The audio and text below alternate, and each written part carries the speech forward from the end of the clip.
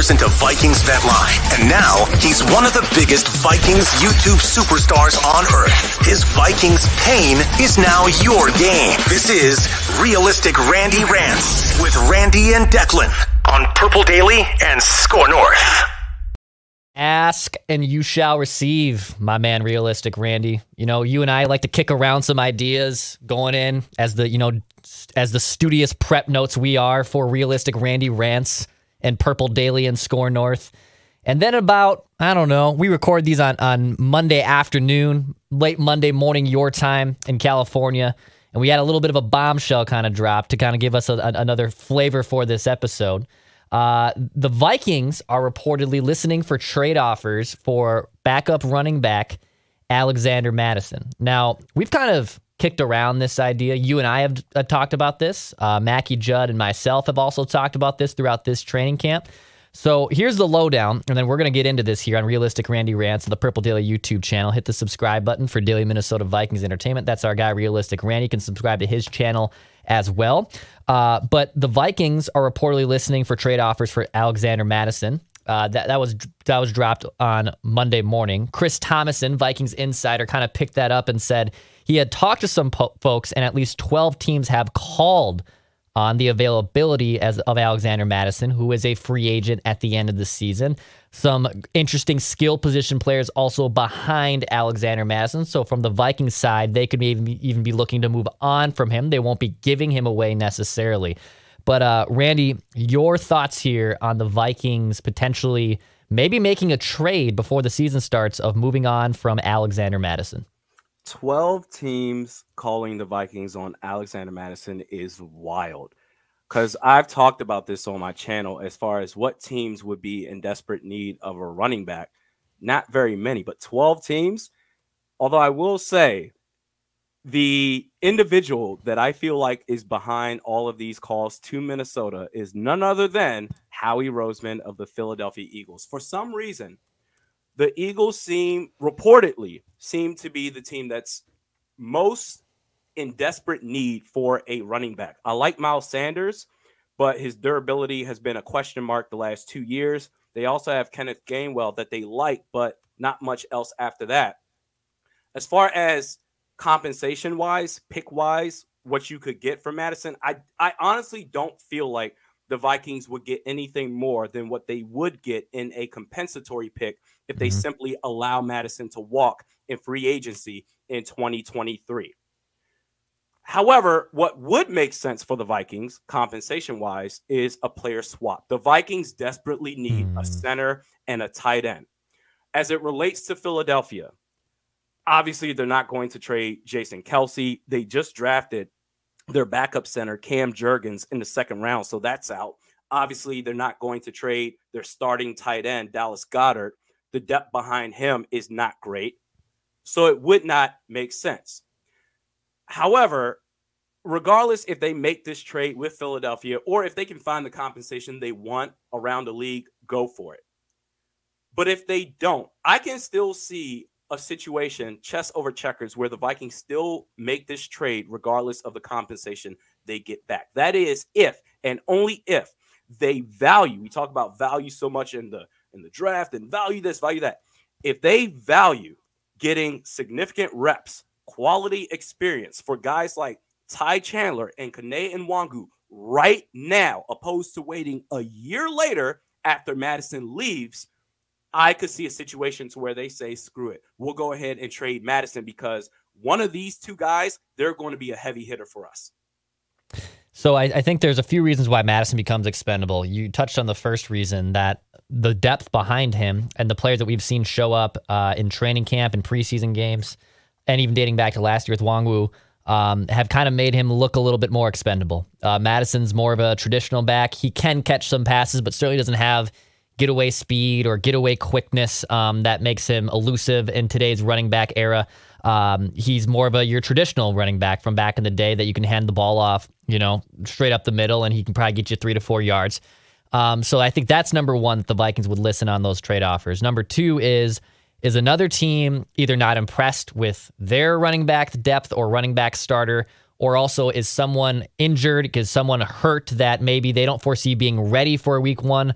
I always kind of thought that would be the first domino to fall if you were to trade Mattison, because obviously then a team would be in more desperate need of a running back. So the fact the Vikings, I think, are listening to the offers is pretty telling. You bring up the point about the comp pick. So yeah, he could get you a 4th or a 5th, I believe, in a compensation pick if he were to walk in free agency. The Vikings probably have no intention of signing him to a long-term deal with just the state of how running backs are used and drafted, the depth behind Dalvin Cook.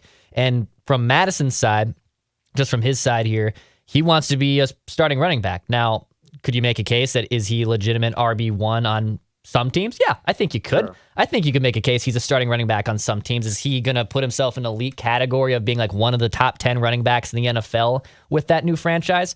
Probably not. But he wants his, and rightfully so, so I get that. So I also kind of wonder how much is it maybe Mattison's camp saying, hey, I'm fine being a great teammate. I love helping out Dalvin Cook. I love helping out the Vikings, but also I want to be the starting running back here. I mean, that's not I don't view that as a selfish move on his end either, by the way. I'm not trying to make it sound like he's being selfish, that he wants to be the starting running back. He's proved that when he has stepped in for Dalvin Cook, he can take the workload, give you about 100 yards. He's done it before a few times. So I can see also maybe Mattison's camp being the driving force also behind some of this, saying, hey, we'll listen to offers, or hey, we would like an opportunity elsewhere where maybe we can be the number one starter on a team. I think what's stopping him from potentially being in that elite category is because the great running backs in this league, Jonathan Taylor, Dalvin Cook, Derrick Henry, they can make something out of nothing plays happen on a routine basis. Vision is key. And Mattison so far in his career has not demonstrated that vision. We talk about Seattle a couple of years ago. If you cut right, the Vikings win that game. Yeah. There are too many times I just feel like he puts his head down and just goes straight forward, and I'm just going to bruise my way for those yards. I don't think it's sustainable, certainly in the middle tier. But as far as he wants to be a starting running back, sure, go ahead and do it. But the most that I can see him getting is a year audition with another team before they say, okay, let's draft somebody else the next year, because I just don't think he has those skill sets that would separate him from the rest of the pack, which is why those elite running backs, they're going to get a ton of money. I've always talked about for the last couple of weeks now, Declan Goff, maybe Pittsburgh, they have a backup center in J.C. Hassenauer.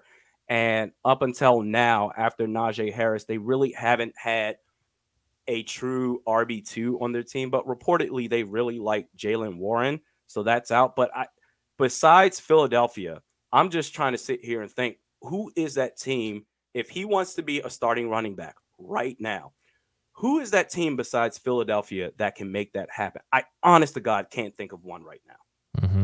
And that's where, us, our tunnel vision on for the team that you watch and cover and look at the most of the days, you kind of lose your ideas and lose the other team's thoughts. That's my problem with fantasy football, Randy. Yeah. Like sure. I've stopped playing fantasy football, and there's like some running backs that I like see on cheat sheets lists that I just always like to go and see. I'm like, I have never heard of that guy, or like, who is that guy? Why is he the 8th best running back now in fantasy football? I couldn't pick him out of a hat sometimes.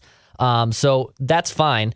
But also, you brought up the point of what else you could get back in return. So maybe if it's not a draft pick, like let's say the bare minimum you'd get an Alexander Mattison trade from another team's a 5th round pick. If they got a 4th or above, I mean, my God, take it and run to the bank. I just don't foresee a team giving up more capital than that, because they can find an Alexander Mattison-esque player in those rounds. So why would you give up something more? But you bring up the point of maybe getting a player back, maybe getting a backup center back, maybe getting a legitimate second tight end. Because if Irv Smith suffers another injury or maybe even a setback, well, now you're also pretty weak at that position. So I think there's actually a couple different paths here that the Vikings are taking, because they won't give away Alex Mattison, and nor should they. They're not going to cut him. They shouldn't cut him. Sure. And you shouldn't just give up a 7th round pick for him because you want him off your roster that bad, unless you really believe in like Ty Chandler and Kane that can be your backup running backs. I'm bullish on them. And in fact, Judd did his mock roster update here on this channel, and he actually had the Vikings keeping 4 running backs on the 53, which I think would be a little bit rare in today's NFL, but that's because Ty Chandler has showed up, right? Like, you don't want to. I think he has done enough on tape that if you put him on the practice squad, you put him to waivers, I do think someone would put a claim on him. I certainly would. So you don't want to lose him. But then also, if you're going to give up Mattison and you're not really interested in getting a 5th round pick, you're more hell bent on, hey, we got some depth questions here on our line, got some depth questions at tight end. I wouldn't fault the Vikings at all for also listening to those offers, because they actually could get something back in return in that area that could also help them down the road more. Yeah, if you could get something on the offensive line, that'd be great. I don't know if that's going to happen, but as far as, I guess, to shift a little bit here, sidebar. Speaking of the offensive line, I love how this preseason, it feels like every week there's something good, something positive to talk about on the offensive line. For the most part, it's been Ed Ingram, but we talk about center. Chris Reed, Declan Goff. At right guard, he was legit, and I get it. The last preseason game, the teams are emptying out their bench, so the quality isn't great. At right guard, he was fantastic. And then they went ahead. The Vikings went ahead second quarter and played this dude at center. And I said, what? It's a party now. And he was legit. Whatever issues Chris Reed had at snapping the ball in training camp, it wasn't there that game against Denver. In fact, if there was a snapping issue, it was on Austin Schlottman, who had a clumsy snap that led to a snap infraction. But I think the player swap for Mattison makes the most sense, whether it's a tight end, a center, someone on the offensive line. I just don't know if they are going to get that. I feel like the only way a trade happens is if the Vikings, on their Kwesi and Kevin O'Connell right now on their 3rd and 4th cups of coffee, if they're just sitting here saying, you know what, listen, man, we really believe in Ty Chandler and Kane and Nwangu. Let's go ahead and give them a jump start to be ready to be a true elite RB2 next year. Or if they decide to move on from Dalvin Cook, which eventually that train is going to come, we can get ahead of it now. I feel like that's the only way that happens, and I would get it. I would not fault the Vikings for that. Yeah, so there's a couple paths. You can get the draft pick. You could get a player depth kind of swap there. I don't know. I'm kind of still trying to figure out which way they will probably end up going. I don't think they'll settle for a draft pick. I think their initial asking price is going to be a player. They're going to want someone maybe back in return, right? That just makes more sense. I'd rather take the chance that a depth player who's maybe being blocked or could be utilized more in the Vikings system from another team can actually turn out to be something over, taking the 5th round lottery ticket, which, you can find a Ty Chandler in the 5th round, which is great. But also the 2022 Vikings probably want something back in return that can still help them now. So I think that's kind of where I would go as well. Randy, you also were talking to me about how there's maybe even some more reckless speculation out of your bag here. In fact, I'll hit you with this. Reckless speculation. So you were talking to me off mic. So obviously, the Alexander Mattison is potentially could be on the move here. And by the way, we're recording this on a Monday afternoon. So if he is moved and you're still consuming this, and we haven't talked about it right now, right? Okay, exactly. Doing it on the fly. Hit the subscribe button for more entertainment, and we'll break it down as we get there. But you also have some more reckless speculation on the Vikings adding at maybe tight end behind Herb Smith Jr. So who are you looking that the Vikings for Kwesi and Adolfo-Mensah could pick up the phone call and maybe facilitate? Maybe you even put the call in yourself. Who is this tight end you're looking at? Well, I want to preface it with this. The name that I am about to give you, Declan Goff, and the viewers out there, initially you are going to say, WTF, Randy, what are you talking about? But understand where I'm coming from. The Vikings are in desperate need of a tight end. 2 of the tight ends that are, check notes here, still, as of this recording right now, still on the roster. 2 of these dudes cannot catch the ball in Zach Davison and Nick Muse. That is a problem if you are a tight end. And I feel like for this move to happen, I don't know. I feel like the Vikings can go far this year into the playoffs. I don't know if the Vikings themselves view them in that point. As far as win now, I think they could potentially win it all. I don't know if the Vikings themselves view it. But the Miami Dolphins are listening to offers for tight end Mike Gesicki. I think the Vikings should put in an offer for him. And furthermore, I want to look at it from this.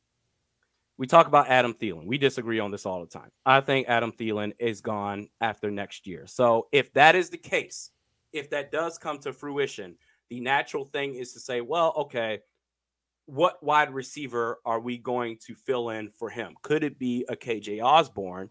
Could it be someone else in the draft? I want to look at it beyond that scope and say, instead of a wide receiver, what pass catching weapon can we replace if Thielen were to go? And I'm telling you right now, the Patriots, when they ran those double tight end sets with Aaron Hernandez and Rob Gronkowski, it was incredible. It was so special to where you could still have Justin Jefferson in the middle of the field with Irv, if he can still stay healthy. We're still waiting for that breakout season from him. But if he can stay healthy and Mike Gesicki, they could carve up the middle of that field all day long, to where if you do bring a safety up into the box to cover that, well, Justin Jefferson, there's a good chance once in a while he'll be left in one-on-one coverage. I think the Vikings should make a call. He is in a contract year right now. So the question then becomes, how do you make that happen money-wise? Well, I'll tell you how. The Minnesota Vikings, as of right now, actually, let me refresh this. Salary cap. Here we go. Okay. The Minnesota Vikings right now, as it stands, going into 2023, they have just $782,000 in cap. That's not going to get it done. Gesicki, he's going to want a contract beyond this year. Obviously, might be a bit expensive. Now, if it sticks to where the Vikings believe that they can make a deep playoff run now, then maybe you do the 1-year rental. Sure. But in terms of money beyond this season, how do you make it work? Adam Thielen, I think he's gone. The Vikings, each team in the NFL, they have a post-June 1st designation. They have two of those that they can designate to two different players. So the first one I'm going to do is Adam Thielen, whether it's a cut or restructure in 2023. Adam Thielen, post-June 1st, the Vikings saved $13.4 million in cap. Okay. The Vikings then go in 23 to $14.2 million in cap space. But it doesn't stop there. We are also going to go Jordan Hicks, who actually we don't even need to do post-June 1st. We can just cut him straight up before June 1st.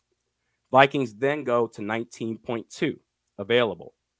Obviously, you still have to pay Justin Jefferson. Maybe you can backload it beyond 23 to where you can still afford Mike Gesicki. But this is, you want to talk about reckless speculation, Declan Goff? At some point, the Vikings are going to have to move on from Dalvin Cook, the position that he plays, and maybe they keep him next year. But if they don't, the off chance that they don't, I'm going to say a post-June 1st trade, the second post-June 1st designation, the Vikings save $11 million in cap. I'm going to submit that right now. And the Vikings have $30.2 million in cap space in 2023. Wow. So you've just created even not just a short-term fix, but a long-term fix with both of them. So you're not just doing reckless speculation for the sake of it. You're also providing evidence that says, no, this is not just the Band-Aid move, and then you rip it off and the wound's healed. Like, no, this is going to be something that could be here long-term. Bringing it back, I think, to Gesicki here. So Gesicki, yeah, they're listening for trade offers. He's been a pretty reliable pass-catching tight end for them. He hauled in 73 balls last year for Miami. He is in that contract year, to your point. The knock on him is he's not a very good blocker, which, by the way, if Johnny Munt and Nick Muse want to do the blocking, I'm cool with that because I don't want him catching the football. So I even wonder if you could even just do it, because this makes sense to me. So the Dolphins running back depth is weird. It's Chase Edmonds from Arizona is competing with Raheem Mostert from San Francisco. So they're doing a committee. They're doing a committee backs right now. They're trying to figure out Sony Michel's, I think, there too. So they have a bunch of different running backs by committee in Miami right now. Yes, I would actually be willing to bet that Alexander Mattison is better than all three of those backs. So is there a scenario where it is that player for player swap They get their true RB1 in Alexander Mattison. They don't have to roll with this weird committee behind them. You then free up Mike Gesicki, who gets a new fresh start with the Vikings. And then you can kind of use the 2 tight end pass catching set that you've talked about that, Gronk and Aaron Hernandez were utilized in the New England Patriots system about 10 years ago. That kind of now created, honestly, the big boom of tight ends over the last 8 to 12 years. So I even wonder if that's just a straight player for player swap, because I would be very interested in that. I don't know if Miami would do it, but I'm curious on that front too. If they would do it, absolutely. You make Take it to the that bank. trade 10 out of 10 times. I don't know if Miami would do that, though. Yeah. Because Chase Edmonds, he's going to be the RB1. Raheem Mostert, the problem for him is durability. When he's healthy, he is a way better running back than Alexander Mattison, but Mattison has the durability on his side. To your point, they are running a running back by committee situation. Adding Alexander Mattison to that it will create a serious logjam, because Chase Edmonds, Raheem Mostert, after that you have Sony Michel. I don't know if they would. Now, if they do say, hey, we'll give you Mike Gesicki for Madison, then, oh, hell yeah, go ahead and make that trade and laugh at it. I don't think they are going to do that, though. I did explore that situation, but position-wise and value-wise, Gesicki is just above and beyond Madison in every which way. I feel like you would have to find a separate trade partner for Madison, and then later go ahead and make the trade for Gesicki. The Vikings right now, they have over $10 million in cap. You can do it. Make it happen. Yeah, I'm curious on Mike McDaniel in general there. I think he's actually a really insightful, cool dude. I don't know if he's cut out to be the head coach of an NFL team. Going to be a wait and see kind of situation there. But if you were to do that trade, the Madison for Gesicki trade, then you're probably also looking at kicking in additional compensation to make up, to make it even, right? And right now, I believe the Vikings only have they don't have an extra pick in rounds 2 and 3. They have a second one here, I believe, in round 4 from the Browns. So they would have to kick in probably something else to make it sweetener, and that would probably be a day 2 pick. And then at that point, is it worth giving up all of that for a tight end who could walk in 3 to 4 months? But you need someone there that's behind Irv Smith. I love this idea, dude. I mean, there's the possibilities are endless. And if they're listening on trade offers for Gesicki, kind of similar to what the Vikings are doing, I wonder if there is some type of collaboration there. Mike McDaniel was from San Francisco. I think he was probably gone by the time Kwesi was out of San Francisco. But I'm curious. That is awesome. I love the reckless speculation. I'm much more down to talk about that, and we're going to get into some preseason conversations and notes and roster trimming as we get closer here on this episode. But the reckless speculation always wins, so I'm always down to talk about trade ideas with whether it's Alexander Mattison or finding a new tight end. Reckless speculation. I'm all about it, my man. So anything else on this topic before we get into some preseason thoughts? Make it happen. The tight end group behind Irv Smith Jr. is god-awful. By the way, Irv has durability issues. So I know they feel good about him being ready for week 1. He's making very good progress, but once in a while, he has to take a break. He has to take a breather. If he has to go to the sidelines and you have Johnny Munt or Ben Ellison coming out there, then you are in a handicap match. You're a wrestling guy, right? Yeah, big time. At that point, you're 10 on 11 in favor of the defense. It makes no sense. You need a tight end. Why not go after Gesicki? And you can maneuver the money around to make that happen, not just this year, but beyond 2022. Do it. Do it. Do it up. We'll be ready to break it down if it does happen on this YouTube channel. Hit the subscribe button. This is Realistic Randy Rants with Realistic Randy. I'm Declan Goff from the Mackey and Judd and Purple Daily program.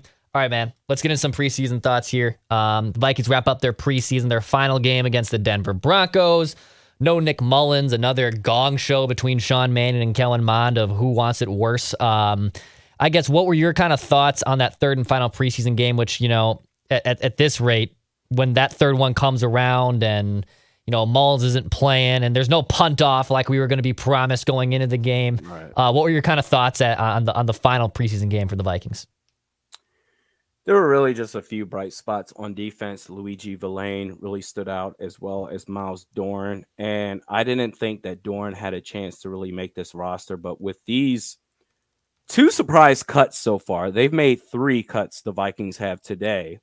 And as I'm refreshing, so my thing is with this, like you said at the start of this podcast, we had this whole game plan of what we were going to talk about. We had to throw it in the trash because the way that the past 2 weeks of cuts have gone to where those cuts have happened on deadline day, I was expecting on Tuesday, wham, here's 27 names cut right now. Instead, it's happening as we speak. But the 2 surprise cuts that have happened, maybe Miles Dorn has a chance to make this roster.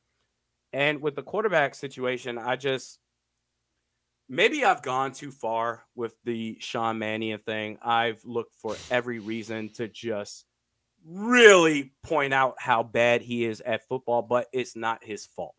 It's not his fault that he's bad at football and the Vikings keep paying him to be bad at football. I just want this to be over. Finally, you can start from scratch with the backup quarterback situation in 2023. Run into the season with 2 quarterbacks, Kirk Cousins and Nick Mullins, you'll be fine. But besides those 2 defensive players, Luigi Villain and Miles Dorn, I talked about this earlier, but Chris Reed, I'm telling you, and I don't think I'm as objective as possible. I'm being very fair. I understand that Garrett Bradbury has been terrible. And in some ways, maybe I'm looking for any reason for him to be on the bench. But at the same time, Declan Goff, Chris Reed against backups, competent. I think when it comes to the offensive line for years, we've been saying as Vikings fans, can you just have a competent offensive line? And in pass protection and in run blocking, Chris Reed was excellent. Mm-hmm. He gave you everything you wanted to see. An anchor, fight, just up top, strength in the shoulders, even balance on the footwork. It was incredible.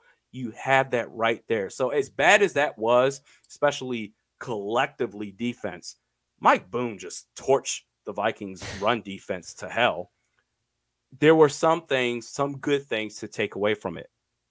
If we can, real quick, as far as the cuts that have happened so far, Ty Smith, not really a surprise, the cornerback.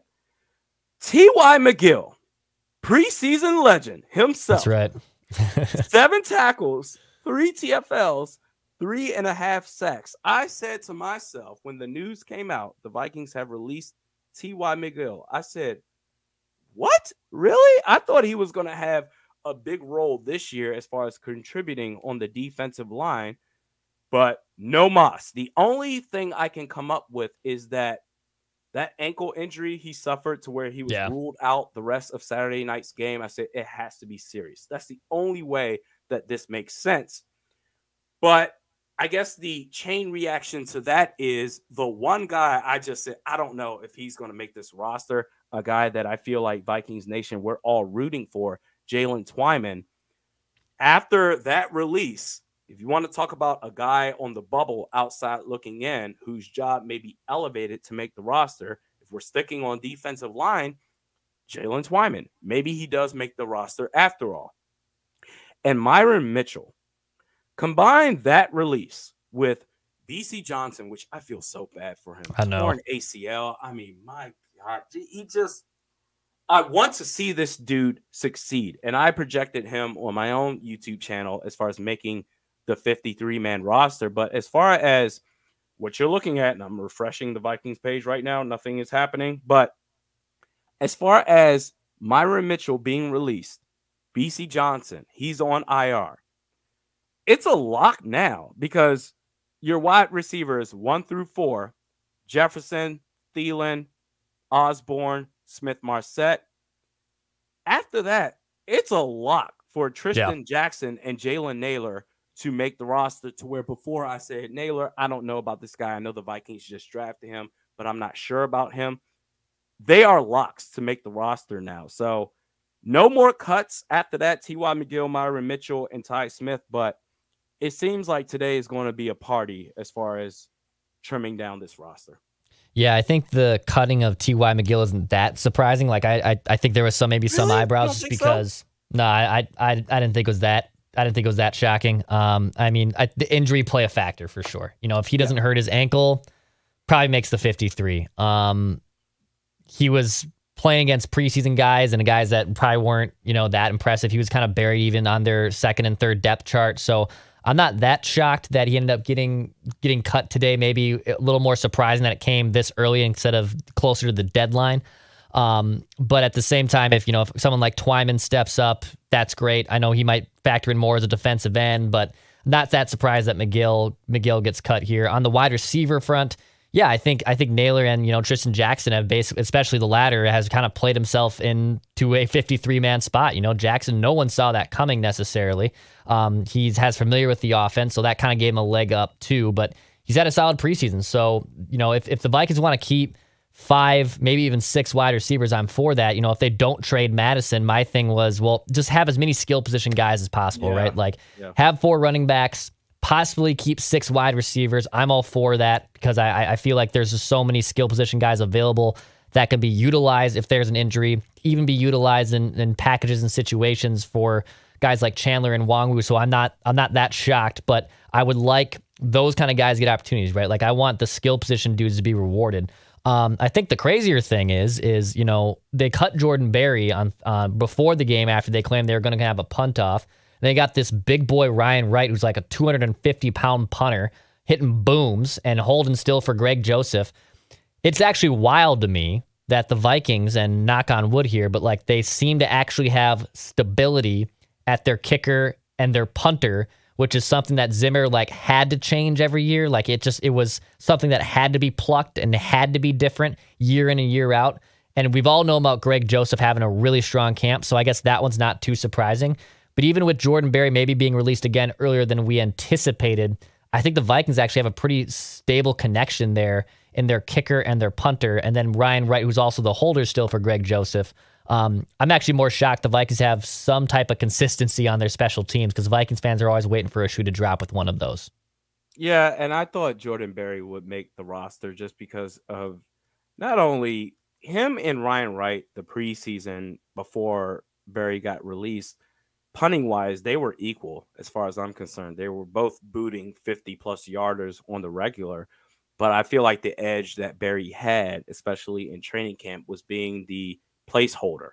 Whereas when Ryan Wright was doing it, Greg Joseph, it was a dumpster fire. But to Wright's credit, against Denver last Saturday night, Greg Joseph was perfect on all his kick attempts. I believe it was 2 field goals, 1 extra point. So if he can carry that momentum into the regular season, that's great. Greg Joseph, I think with the I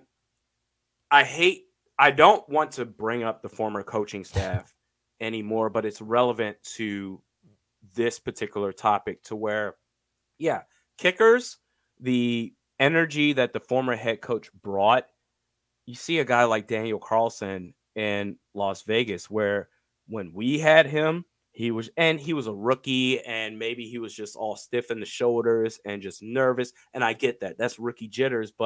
And then after the game, whereas the former head coach, did you see the game? And I get it. Like, why did you let go of Kai Forbath in the first place? That team, I get that Daniel Carlson is very good right now, but as far as 2018, Kai Forbath was the kicker. There was no reason to release him. But that energy, as far as that former head coach, is gone now. So maybe Greg Joseph feels a little bit better. So kudos to him. And Ryan Wright still booting it. I mean, I forgot. I don't have the notes right here. But against Denver, he was booting like, I think 68, 70-plus yarders. He was great. And on holding the kicks, being the placeholder, he was fantastic. Greg Joseph was perfect on Saturday night. So I feel like I hate to feel comfortable when it comes to kicking in particular with this franchise. And mind you, most Vikings fans, they are aware. Were you around to feel the experience of 98, Declan Goff? Like, did you have the awareness to recognize that? I did not. I was only like 4.5, 5. So I was not aware. 2000 was the first one I remember. Okay. 2000, that's when I became a fan. Yeah. And so I was naive in the sense that, well, you know what? 41 donut to the Giants. This sucks. Jason Sehorn. They're putting him against Randy Moss. What what the hell is happening? But okay, it's fine.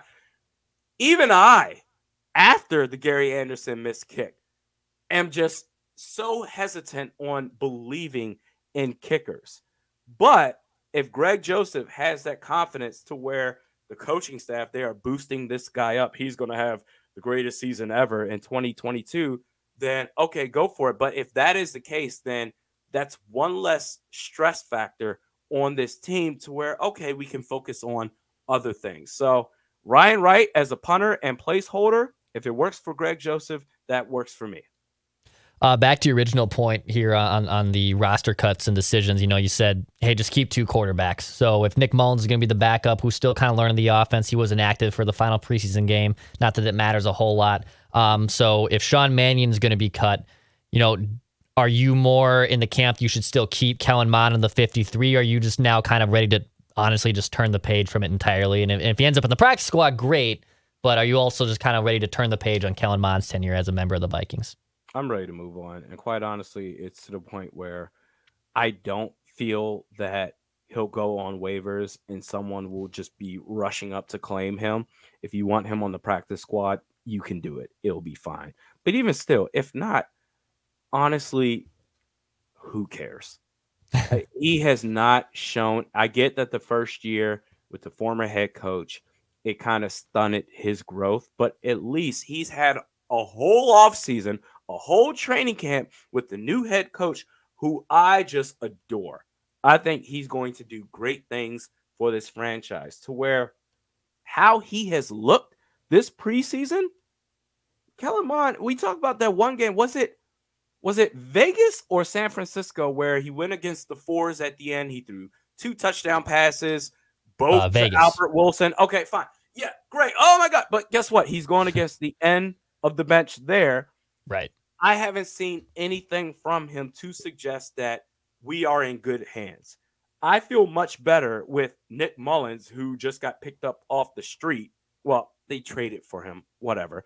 But I feel much better about him and his ability to quickly pick up this offense on short notice versus a guy who's been here this entire time and looks like, quite honestly, he doesn't belong in the National Football League.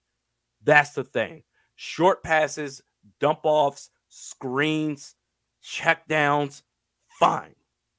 But anything beyond that, outside wide receivers, downfield, he hasn't shown anything besides that one game with Albert Wilson, who, by the way, is gone. So, yeah.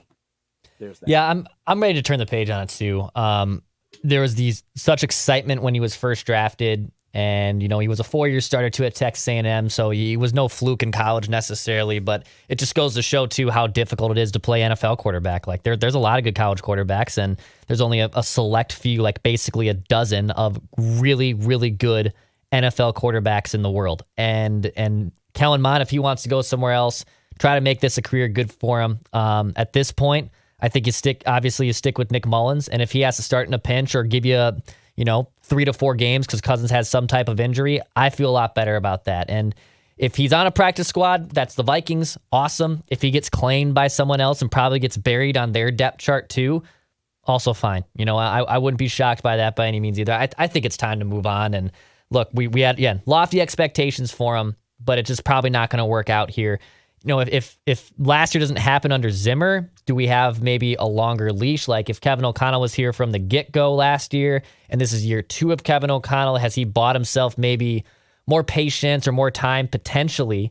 But unfortunately, that's basically the card he drew his first year in the NFL, and it's not fair. I'm not trying to say it's fair, but that's kind of what happened. That's kind of what has happened here, and the Vikings are trying to win now. Need a competent backup behind Kirk if he were to ever miss time.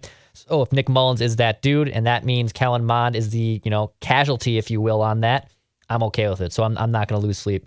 Randy, any other surprise roster cuts or anything that stood out to you from the preseason? We're 10 days, not 10 days away, 10 days away from the NFL season starting, a little less than 2 weeks from the regular season starting for the Vikings against the Packers. Any other preseason thoughts to wrap up with here? Not really. I think the wide receiver group is locked up with Myron Mitchell being cut and, goodness, BC Johnson having the ACL tear. I feel like with T.Y. McGill being released, Jalen Twyman, he should make the roster, but I don't know if I can really be, knock on wood, surprised by any more roster cuts at this point than what's expected to happen. But as far as I'm concerned, any sort of let's run into the season with 3 quarterbacks, that's over with. You can free up a roster spot for someone else. You can feel good with Kirk Cousins and Nick Mullins. And guess what? Kirk Cousins, who's been Iron Man in his career as far as stability, durability, even if there was some chance that he were to get hurt, I feel better about the Vikings. Nick Mullins, he starts for a couple of games. You feel good about that. But even to replace the backup QB2 at that point, you can pick up someone off the street and be just fine instead of putting the roster in jeopardy by carrying a Sean Mannion or Kellen Mond right now. I don't think I can be surprised anymore. I wouldn't even be surprised if like one of those dudes like ends up in Seattle. Like, the Seahawks named Geno Smith over Drew Lock to be their week 1 starter. And, I think they wanted Lock to be their guy. He got COVID, kind of had a setback there. They basically admitted like, we wanted Drew Lock to be QB1.